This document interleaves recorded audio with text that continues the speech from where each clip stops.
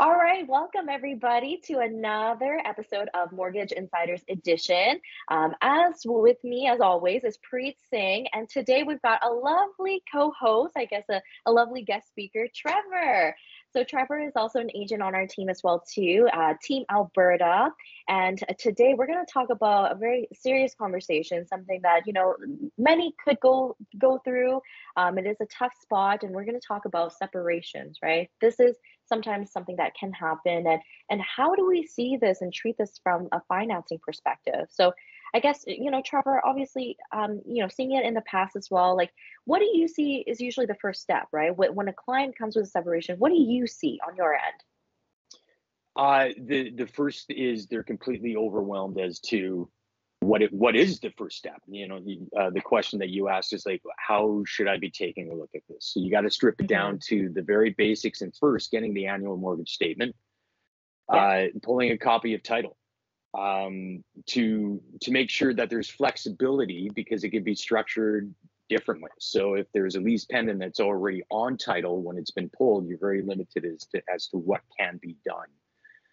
Then it's going to the basics of the application, the income for the person that is coming to you, breaking it down. What is it that they do? Where are the sources of income? And if they have kids or not. If they do have children, then it's going to be a separation agreement that is required right away. So finding out where they are just structurally themselves with income is the best way to start. Finding out what personal debts that they do have, and a basic application with the context of, okay, there's going to be a separation. Are they going to be owing any child support? Are they going to be receiving any alimony? And especially if there's a home involved. I mean, again, like the one question I see all the time is, okay, Kim, I'm getting separated. We've got a matrimonial home. Like, we got to divide this. We got to split. And really, your only options is either you guys sell, take the proceeds, go your own separate way. But most of the time, I find, especially if there's children involved, somebody has to take that home over, right? And I'm sure, Preet, you've seen it. So when clients are going through separation and, they got to figure out what they need to do with this home, obviously there's going to be one party that wants to keep it. What does that look like in terms of qualification then? I know Trevor has mentioned the steps of figuring out your application, but now that you've kind of sorted that out, like what does it look like on the application side, mortgage side? So yeah, first of all, welcome to everyone who is listening to our another edition of Mortgage Insiders Edition, and welcome to Trevor also. And moving further and answering your question, Cam, basically what I have seen is it's a very stressful time for all the parties involved in that separation. What I have always recommended is start up with a good, basically, let's say, sit down and start up with a clean mind and write down everything, that joint assets, joint liabilities that you had, and also start looking for a mediator. It could be a person who is basically setting up as a counselor or let's say a lawyer in most of the cases, right?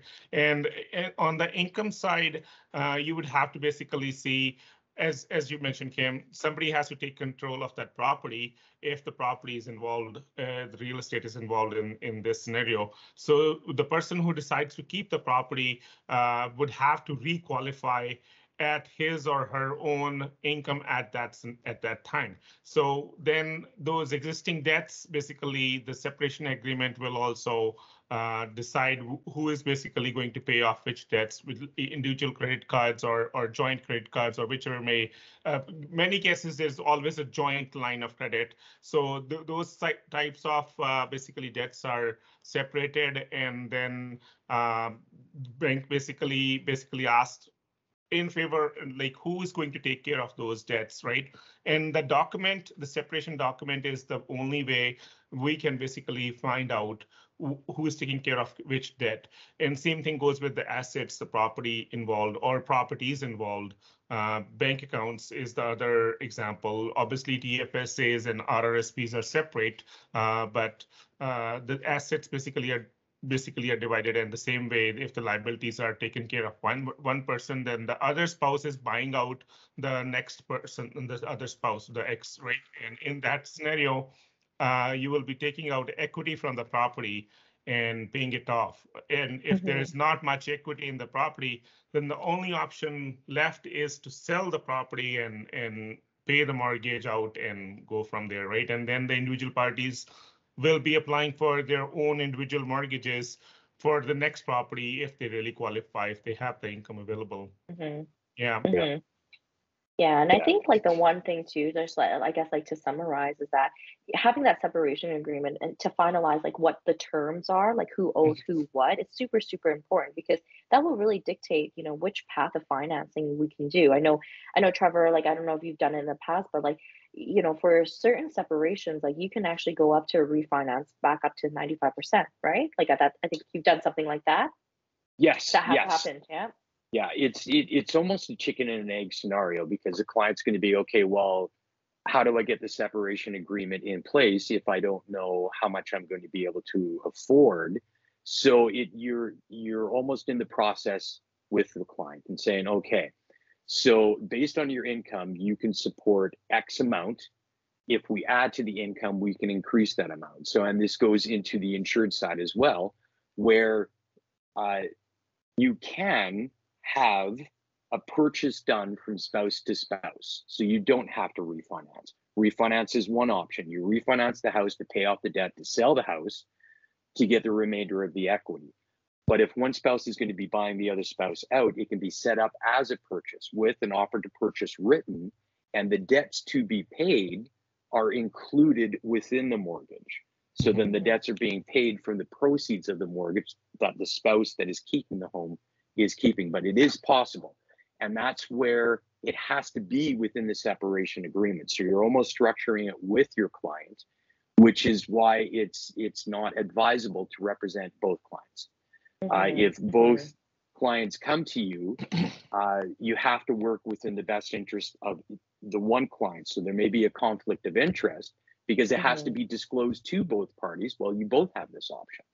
Yeah. Exactly. But to answer your question, yes, you can do high ratio financing, and you can also be classified as a first-time home buyer again because of the separation.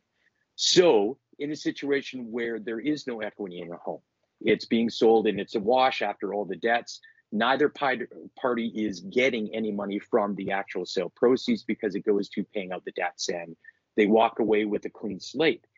If the client does have RSPs, they are classified as a first-time home buyer and can take up to $30,000 for a new purchase. And I think not only that too, but it's just like I know for our viewers listening out there, you know, if you're going through a situation like this, then you are going to be getting some type of alimony. So whether it be child support income or spousal support income, do know that lenders do view that as additional income to help you qualify as well too. So if you're stuck in that situation where you know you need to buy that home from your spouse and maybe your income, you know, before you guys were combined income, now you're separated income, and let's kind of slash in half. Like, do know that if you are receiving some type of alimony, child support, CCB income, spousal support, we can add that into your application, right? That can be used to help you qualify for this refinance. Or even if you're looking to, you know, sell the home and go your own separate way and buy a new home, that extra income can be helped to utilize for that as well too. Now, like I'll throw this question out to you guys. Like, what do we do? And again, I see this a lot too. Clients are going through separation and they just don't have a finalized separation agreement. So what is your suggestion on that then? Like, what can clients do in that case? Like, what would you recommend? You want to go first, Preet? Sure. Most of my experiences where I have basically dealt with these kind of scenarios, the banks always have put down a condition on the application that they do need a separation agreement, which is finalized, right? We can provide the bank with a, let's say, a temporary document and give them an idea that this is what the lawyers or the mediators and the both parties have decided to go further with, like X amount of spousal support or lump sum buyouts or child support if involved, right? But the banks, in my experience, they have always asked for a final signed copy from the court or whichever way, the lawyers, if they have done it. In some scenarios I have heard, and maybe Trevor, you have more experience with that, that a staff declaration could be used. And I have honestly, I don't have any experience on that. Maybe you can add on to that, Trevor. Yes, a stat debt can be when it's Okay. oh, the term just slipped my mind. Forgive me. When it's uncontested divorce. Uncontested. So Okay. it would be two individuals that they don't have any offspring, they don't really have any assets, so they're just saying no, we're just leaving each other. We're not contesting this. That the division of assets, there is nothing, and so a stat debt can be used in those certain situations. Makes But sense. when there are children involved, as you were saying, Preet, the majority of the lenders are going to want to see at least something within draft copies saying this is going to be child support payment either being received or paid so that they can debt service. Absolutely. Yeah. So I Yeah. guess, guys, it is definitely, a tough situation. And I always like to say that it is going to be unique, right? Every person's separation is totally going to be unique. And that's why my recommendation for our listeners is always reach out to your mortgage professional if you are definitely going through this process, right? Like there are options for you. There's no, black or white answer. Everyone's case is going to be very, very different. The outcome will be different from one to another. I think like to kind of end it off here, guys, do you guys have any best tips or practices for anyone who may be going through this? We'll start with you, Trevor. Any best tips or practices? Breathe. Yeah. Just breathe. It's going to be very overwhelming.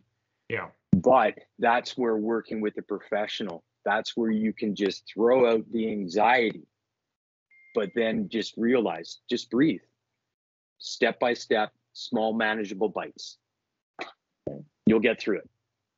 Yeah. Preet? The thing I would recommend on top of what Trevor already mentioned is documentation. I know it's a stressful time, but sometimes in the heat of emotions, you basically don't keep the track of the documentations. It could be other spouses taking care of. There are always dominant spouses in a household. It could be he or she basically taking care of the finances in the household, right? So sometimes, like in my household, sometimes I basically take care of the example wise, I will take care of certain things, but my wife will take care of the other things. So documentation, the verbal is nothing in the financial world, whether you go in front of the court or a judge or a bank or anywhere, right? So keep a track of your documentation, politely ask for copies from the other spouse, and that will go a long way, right? And that will make the whole process smoother, and it will be respectful to each parties involved, right? So yeah, again, as Kim and Trevor mentioned, we understand as a human being that things happen. It's a stressful time, and many professionals are available. We may have other resources if we cannot find those answers. We may have other resources to help you out, right? So do reach out to either one of us, and if you're going through these tough times right now, and we would be happy to help you out. Yeah. Awesome. Well, thank you guys. And thank you to our listeners for tuning in to another episode here of Mortgage Insiders Edition. And I guess we'll catch you on the next one. Thank you, Okay. everyone. Thank you, guys. Thanks for having me today.